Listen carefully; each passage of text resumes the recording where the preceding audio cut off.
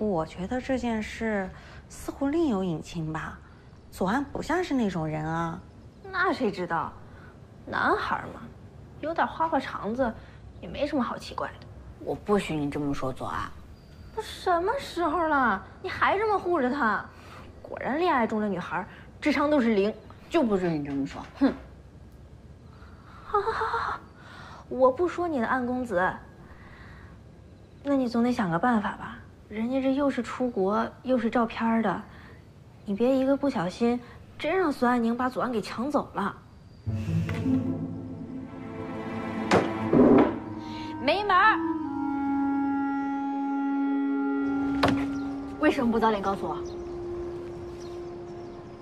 我也是昨天才知道的，而且我还在考虑该不该答应他。你等一下，你等会儿再给我解释，这样显示不出来我的气势。蹲下。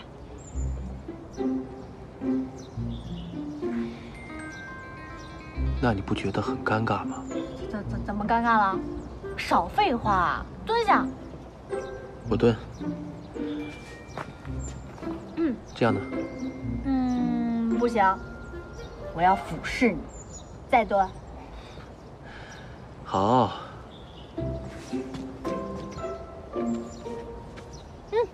这样还不差不多。可以，说吧。丫头，咱先把手收一下好不好？你快点说，要不然我就……我说，昨天我妈在电话里面告诉我，说咱们学校有一个交换生的计划，是去美国伯克利大学，不光可以交换学习，还可以参加美方的一些实验活动。等回国之后还有机会保研，我妈说已经给我报名了，让我好好准备一下。不过，另外一个名额，好像是给了孙安宁。真的能保研？好事儿啊！那你还不赶紧答应？傻丫头，我们不是说过吗？我想要和你一起出国留学。算了，我清楚我自己几斤几两，出国对我来说根本就是不可能。但你不一样啊，你得去，这千载难逢的机会。可是孙安宁也去啊。他去他去呗，你学你的，他学他的，怎么？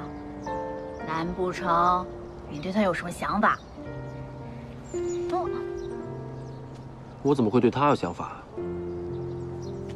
我只是考虑你的感受。他想归他想，只要你心意坚定，我就批准。我很坚定啊。是吗？好啊。那你给我解释一下，你钱包里的照片到底是怎么回事？照片？孙安宁找过你。小满，你没被欺负吧？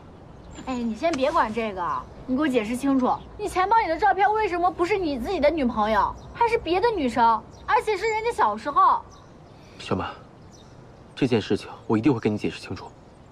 你等我一会儿，我马上回来。哎，不是，哎，左岸，哎，你给我站住，谁让你走了？安宁，你偷偷用你自己的照片替代了安心的照片，就在上次你捡到我钱包的时候，对吗？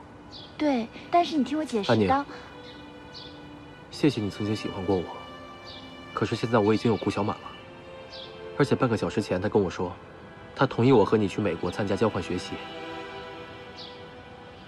他当时看我的眼神，充满了信任和鼓励，他是真的希望我越来越好。哪怕我们即将远隔重洋，哪怕你和我一起去美国，他都一直相信我。为了这份信任，我也不打算再对他隐瞒任何事情了。我想是时候坦白一切了。左岸，左岸。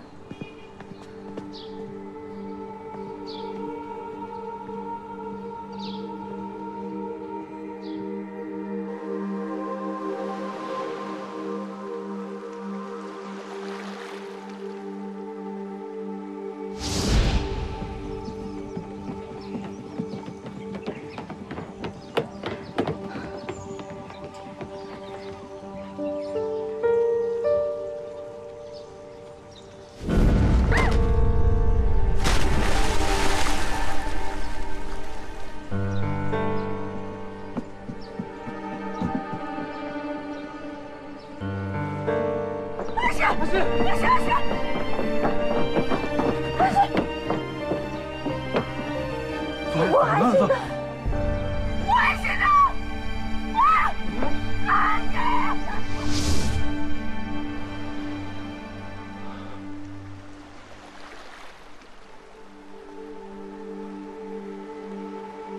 所以，其实你早就知道，苏安心的死和你没有什么直接关系，对吧？虽说我知道，不是我亲手把他推下去的，但我一直无法原谅我自己。毕竟，如果没有我的话，那场事故本来可以避免的。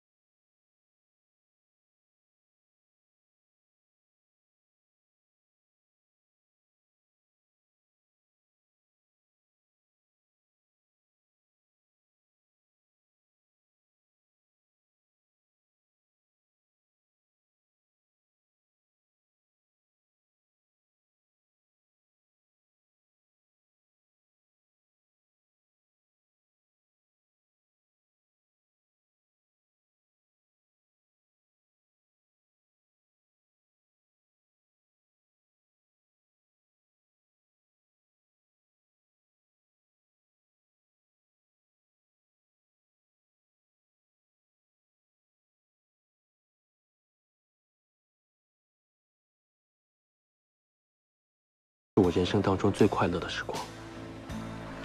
身边朋友都说我变了，变得不像以前那个左岸。可是只有我自己知道，因为你。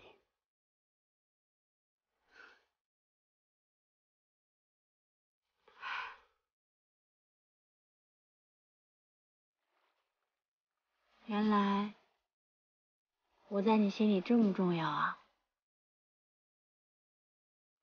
小满，我爱你。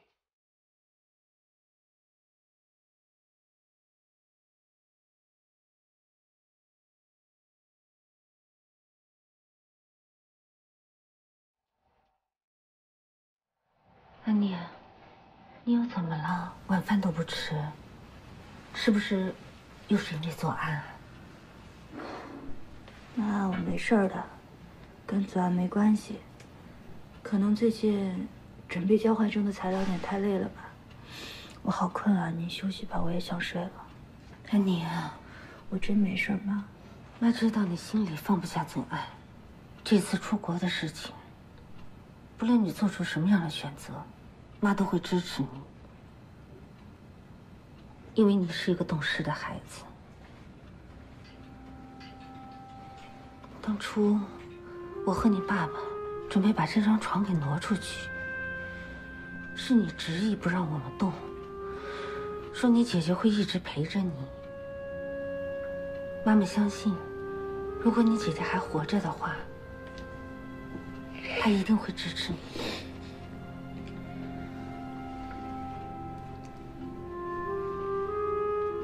乖，睡吧啊。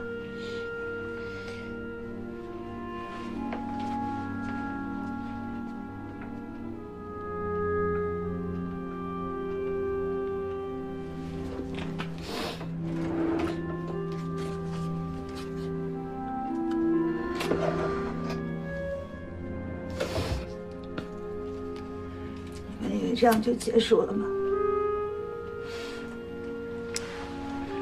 就算你要跟顾小曼坦白，就算没有姐姐，是我的就是我的，我绝对不会让你离开我的，绝不。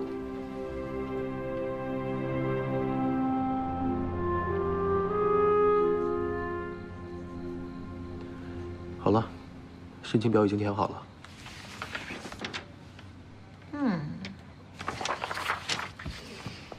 好，那我，天哪，都这个点了，宿舍肯定关门了，我得赶紧走了。哎，你既然都知道宿舍要关门，那你回去干嘛？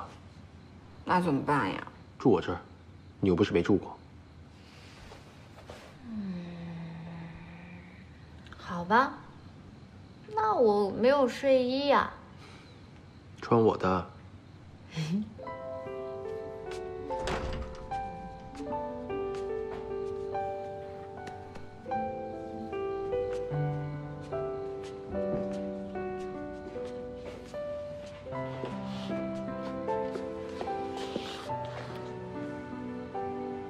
来，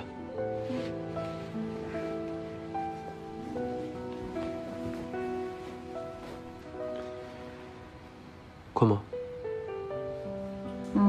有点儿。老规矩，我睡床，你睡沙发。那今天这规矩能不能改一下？好啊，满足你的愿望。那我睡沙发，你睡床，可不可以？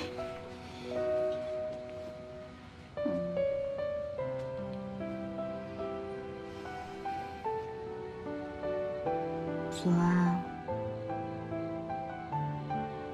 我明天还要陪沈晨阳去做检查，要不我们就早点休息吧。你不会吃醋吧？当然不会。你都已经批准我和孙安宁去美国了，我怎么可能不信任你和他去做检查呢？好，那我们就各自早点休息吧。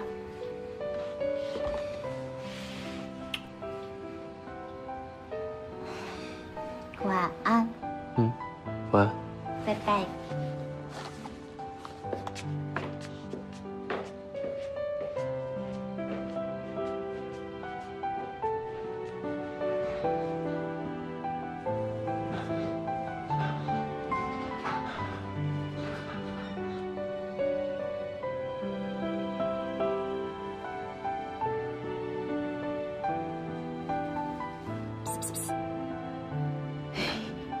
安公子，我今天晚上又要霸占你的床啦。晚安。晚安。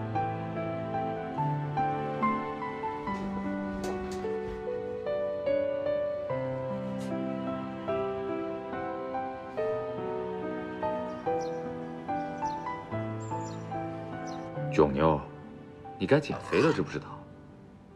有的人现在看你可不顺眼了。沈晨阳，跟许飞师兄都约好时间了，你再不走，咱们就迟到了。着什么急啊？让他多等我一会儿，也算是我这个小舅子替我姐再考验他一回。来，小满，陪我再坐会儿。你以为医院是你家开的呀？那过号了得重新排。今天要是检查不了，以后我还得再陪你走一趟。你现在是不用考试了，可我得考呀，你就不能考虑一下别人的感受吗？考试这种小事儿，有什么可担心的？大不了你陪我留级。你到底走不走？走走走。哎，左岸今天怎么没来啊？他放心让我们俩单独相处哦。不光他放心，我也放心的很。是吗？这么难得的独处时光，要不然咱们今天就别去医院了吧，好好在家享受享受。我给你做个饭怎么样？你再这么死皮赖脸的，我可就真生气了啊！许飞师兄到处给你联系新源，你现在在这耽误时间，你对得起这些关心你的人吗？好，我就只是跟你开个玩笑，你这么认真干嘛呀？这就走。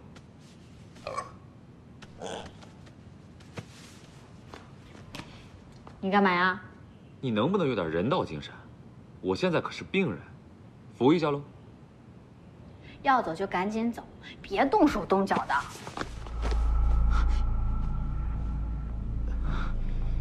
你胸口疼啊？我去给你拿药。没事没事，我想靠一会儿。哦，我不会再上当了。你这么喜欢演，以后等你好了做演员去吧。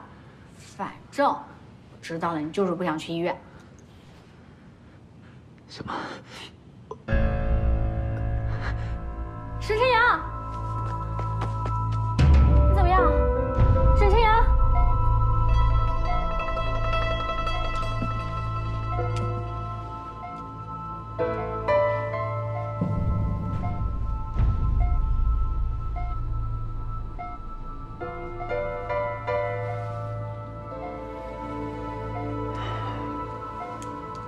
他怎么样了？出去说吧。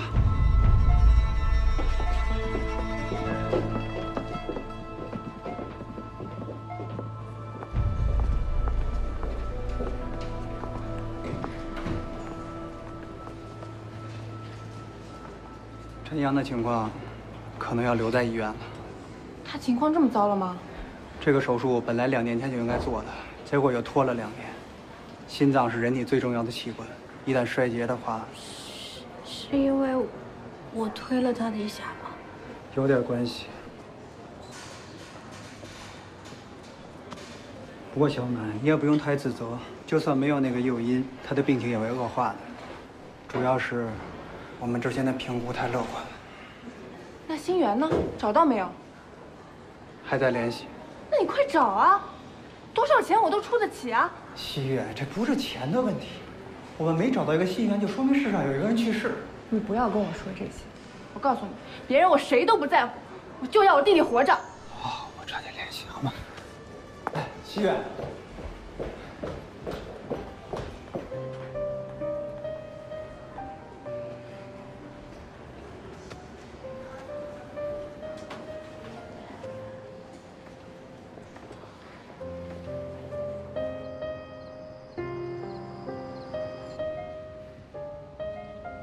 以前一直觉得他是个戏精，无论走到哪儿，都把周围搅得一团乱。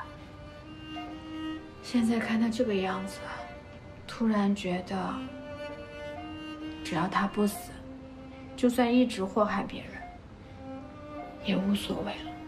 也是，如果他能活下去的话，真希望他能找一个比他还难伺候的爱人。生一堆比他还烦死人，但又不长命的小朋友，就这样，像一个普通人过完这一生，也许，这就是个最好的结局吧。有你们俩这么诅咒病人的吗？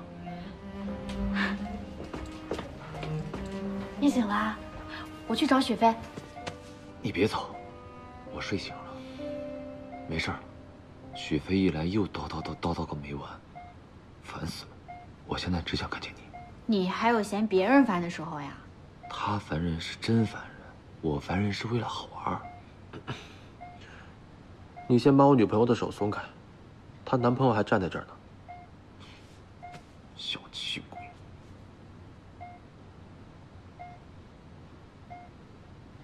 你干嘛？刚松开手就又要占我便宜啊？谁要占你便宜了？我是看你刚才站在那儿，眉毛都快皱到一块儿去了，想给你舒展一下。那刚刚我的眉毛还皱到一块儿了呢，你也帮我舒展一下吧。你就省省吧你。你肚子饿不饿？我去给你买点好吃的。怎么了？没事。昨晚，我们之前的赌约，还算数吗？算。那是不是你现在特别不希望徐飞找到心源啊？巴不得我死掉。我未来好歹也是名医生，难道你忘了我们医科大学生的入校誓词了？健康所系，性命所托。沈晨阳，我是真的希望你能活下去，这样，你好光明正大的和我竞争顾小满。喂，你这个家伙，能不能不要这么唱高调？好了，你们别斗嘴了，你给我好好待着，我去找师兄。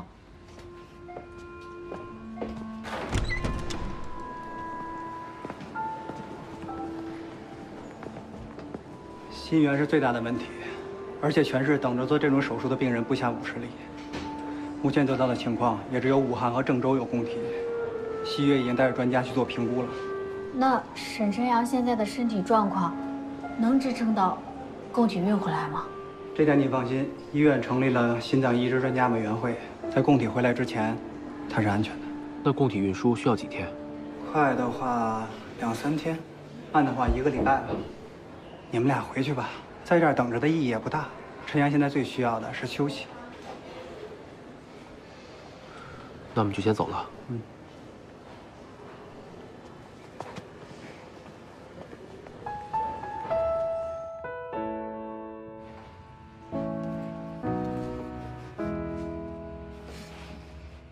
左啊，你以后想选什么科室啊？这个问题我还没想过。我想选心脏外科。因为沈晨阳？也不是啦，就突然有了这个感觉。我说安公子，你在这个时候就别吃醋了吧。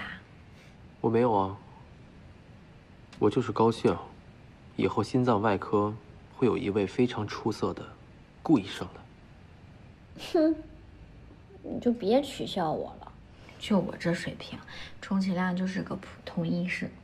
你就不一样了，你这种学霸，以后一定能救很多人的。那我也选心脏外科。啊？你这么快就做决定了？会不会太草率了一些呀？我和你说过，要和你同一个科室，方便你查房嘛。你真好。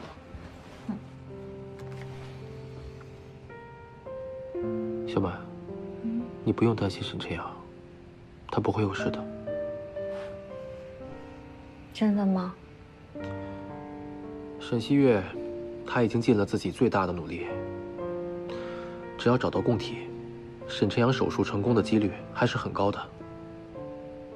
而且据我所知，国外心脏移植手术后存活时间最长的记录为28年。沈晨阳他那么年轻，经过1到2年的休养，恢复成普通人的身体素质，还是没什么大问题的。可这是心脏移植哎，谁也没有办法保证不出意外，不是吗？风险确实会有，但是你要对我们医大附属医院有信心啊！我们心脏外科可是全省最优秀的。我听说他的主刀医生是心脏外科科室主任，沈晨阳的面子还真的不小啊。可我这心里还是七上八下的。你这个样子，怎么集中精神学习啊？后天就要考试了，难道你想回头补考啊？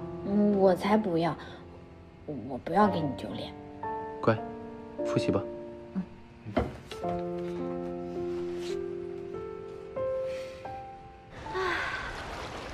看了一天书，哼，脖子都僵了。学医真辛苦啊。不过当医生的成就感也是做其他事情比不了的。这叫什么呢？这可能就叫做痛，并快乐着。转一点，往左转一点，对，注意角度啊。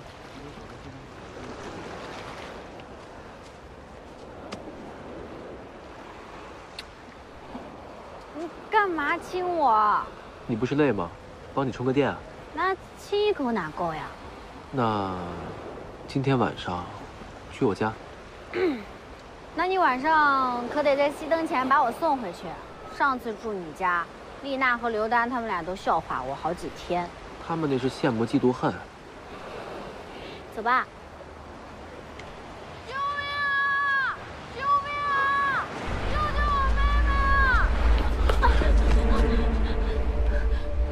息了，走啊，救人！我做不到。你看清楚，他不是孙爱心，我们得救他，快点！你再不救就来不及了。对。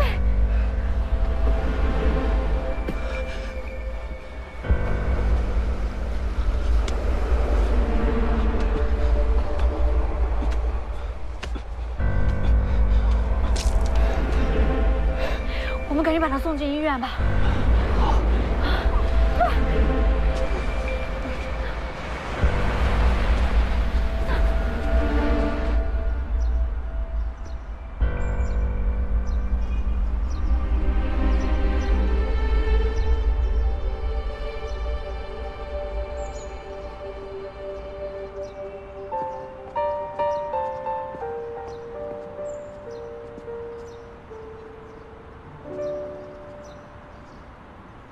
走啊！差一点，那个小女孩就……好了，小姑娘不是已经没事了吗？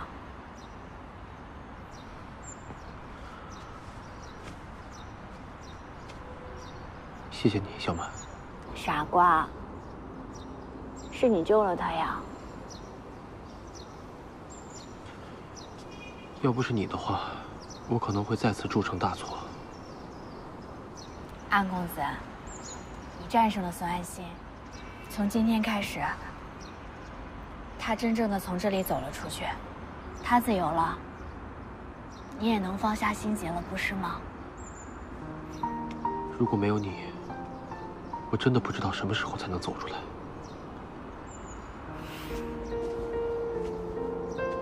你还跟我客气什么呀？你帮了我那么多次，我能为你做的，如果有你帮我的1/10，我就偷笑了。傻丫头，该偷笑的人是我才对。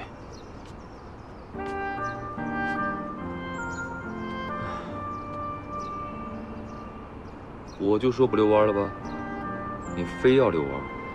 现在好了，我心情又不好了。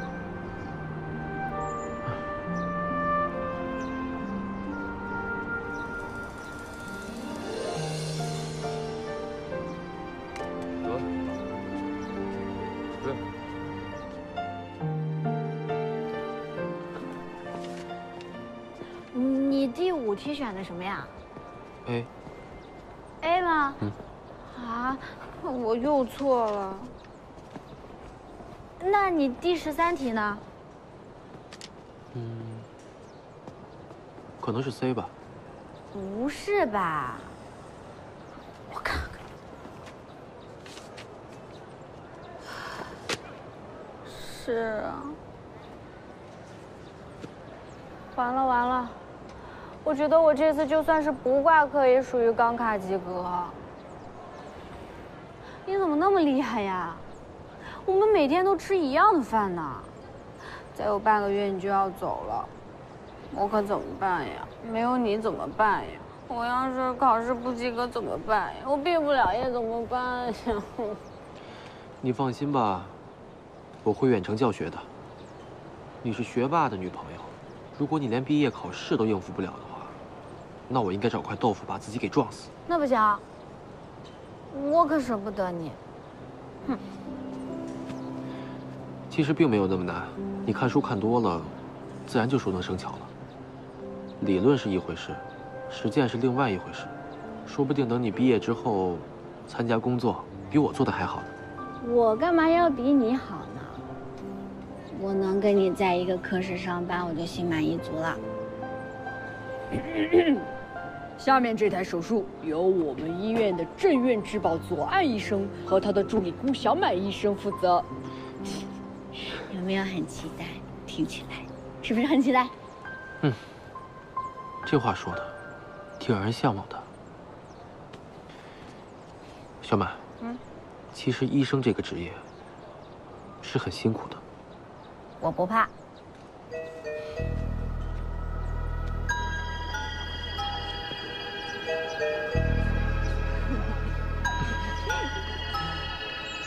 左岸，你有事吗？对，想找你聊聊。我们之前不是都说清楚了吗？没什么可说的。我是想找你聊一下交换生的事。那你们两个谈吧，我在图书馆等你。你不用走。你不用走，反正也没什么好瞒你的。左岸本来是要半个月后一起去美国的，但是我爸爸希望我们提前10天过去，这样可以赶上伯克利大学生物学和医学跨界研讨大会，世界级很多的顶尖专家都会参加的。爸爸给周阿姨也打了电话，她也是这个意思。我妈没跟我说过。阿姨本来是要告诉你的，但是我说了，我们这2天考试正忙，反正我天天也会见到你，我就自作主张亲自过来跟你说啦。你不会怪我吧？提前10天，那也就是下周1。对，机票已经订好了，而且呀，爸爸在学校附近给我们租了一间2居室，可以方便我们上课。房间很干净，我看到了照片，很喜欢。晚一点我发给你。哦，还有，因为房间是空的，所以我在网上订了2套被褥，还有一些生活起居用品。你有没有想想你还需要些什么？这样我可以在网上订了，然后一起发过去。你不用说了，我都知道了。走。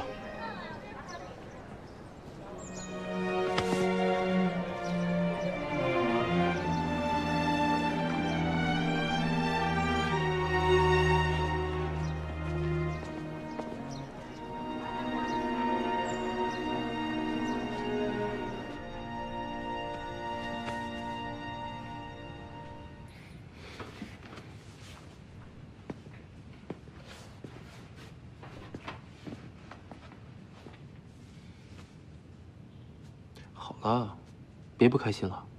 示威，他这就是赤裸裸的示威，挑衅。哼！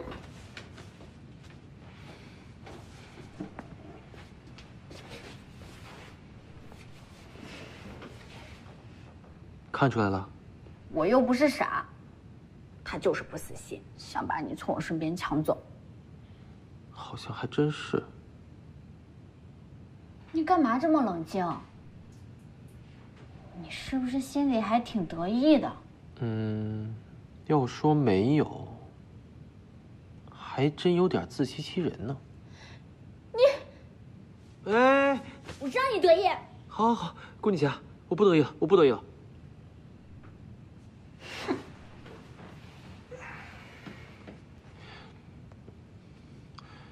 不生气了？